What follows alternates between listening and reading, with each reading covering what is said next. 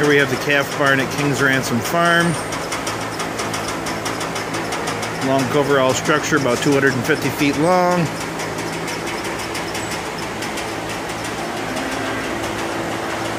Calves enter into this end of the barn when they're weaned.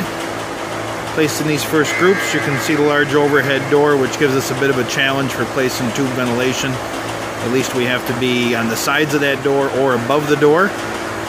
The smaller fan in the middle of the frame is from a former tube vent that we had hanging in the barn.